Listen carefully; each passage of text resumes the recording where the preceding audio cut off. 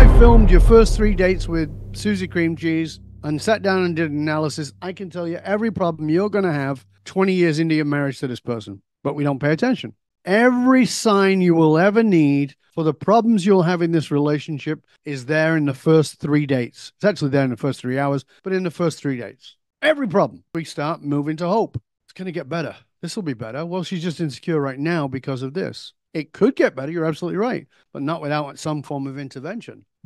Because if you look at the same video back of the 3 dates and you look at yourself and you go, well, here's where my behavior fucking sucked. And here's what was a warning sign for anybody getting in a relationship with me. And then I go, okay, well, do you want to do anything about it? No, I'm okay with it. All right, well, this will be the problem you're going to have for the next 25, 35 years, whatever it is. Or you could do something about that. Do you want to? Yeah, I don't want to be that person in a relationship. All right, great. Because in a relationship, you're likely to get lazy. And the person you've attracted to you, and this is important, not just as a romantic partner, but as a business partner, as a friend, is going to show up for you in direct relationship to the disharmony you have with your parents. The people you're going to attract into your life, romantically or otherwise, are going to show up in direct proportion to the disharmony you have with your parents. What does that mean? What you needed from your dad and you couldn't get, or what you needed from your mom and you couldn't get, or couldn't get enough of, is going to show up in the person you attract into your life,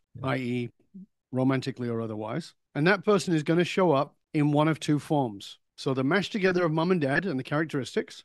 Yeah. First form is they're going to show up offering you exactly what it is you needed that you couldn't get from your parents. And the level of incongruence, disharmony you have with that, meaning how uncomfortable you are with somebody giving you exactly what you wanted, you'll push it away and complain about it. Yeah. So i.e., if I needed lots of affection from my parents when I was a kid and they never gave it to me, and now I'm dating somebody who's very affectionate to me, I'm like, can you just it was really nice in the first 30 months, but now it's like, feels like you're all over me all the time. Can you stop touching?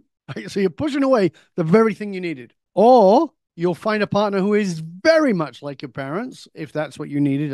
We're using touch as the example, who's not very touchy. Just like, that's what you needed when you were a kid and your parents couldn't give it to you. So you find a partner who can't give it to you. And then you will spend your entire relationship trying to get them to give it to you. So obviously to heal that has got nothing to do with changing your mom, changing your dad, changing your girlfriend, changing your boyfriend, changing your best mate, changing your business partners. It's none of that.